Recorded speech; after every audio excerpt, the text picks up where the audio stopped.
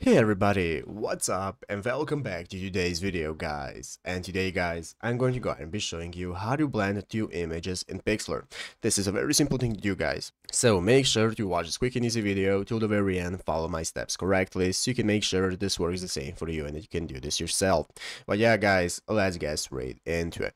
So the first thing you want to do is go ahead and open up the official Pixlr website right here at pixlr.com if you haven't already, and after opening it up you'll be greeted by this home page right here, which is the main page where we can get started with logging into your account. So here in the upper right corner we have the login option. You go ahead and log into your account, or if you do not already have one, just go ahead and create a new one, and after logging in you'll be greeted by this main page right here where we can get started with opening up the photo editor. So let's go ahead and open up the photo editor by clicking on it right here, and now we can get started with opening up the images that we want to blend. So you can open up your images right here directly from your PC. I have my images right here, and now we can get started with seeing how to blend them. Basically guys, we have all of the options that we need right here at the left side of the screen. As you can see in this toolbar are all the effects that we can use, such as arrange, cropping, cutout, and so on, and we can get started combining these effects to get our desired blend effect. So some of the effects that you can get started with using is the adjust option. So here you can adjust the colors so that the colors of your two images blend together and work together so that you can get that blend effect. After you are satisfied with your colors,